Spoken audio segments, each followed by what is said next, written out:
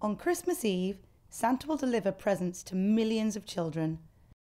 But is this scientifically possible, or does he have to bend the laws of physics? Let's take a look. There are 7.24 billion people in the world. 26% are children. That's 1.88 billion children for Santa to visit, but not everyone celebrates Christmas. About 45% will be expecting a visit from Santa. That's a more manageable 846 million children. Using an average of 3.5 children per home, Santa will have 241.7 million homes to visit.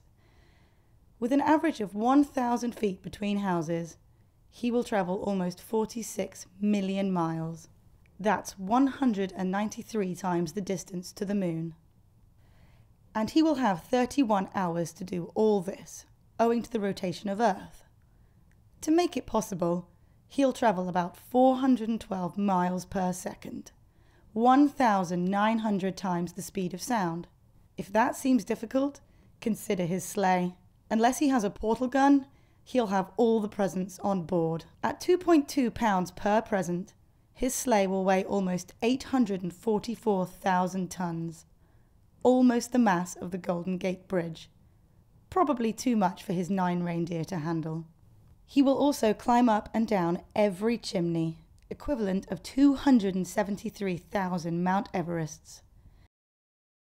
And he'll be treated to brandy and mince pies at each home.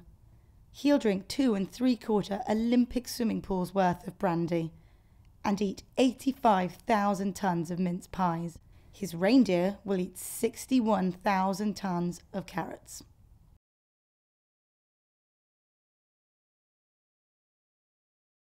The sleigh itself poses a problem, though. At a speed of 412 miles per second and a mass of presents of 844,000 tons, he'll have a huge amount of momentum. The impact of hitting the first house with all the presents on board will release 186 million trillion joules of kinetic energy. The last house, once all but the last of the presents are gone, will be 767 billion joules of kinetic energy. In total, he'll cause the equivalent of 41,000 dinosaur-killing asteroid impacts. That's roughly comparable to the moon hitting Earth.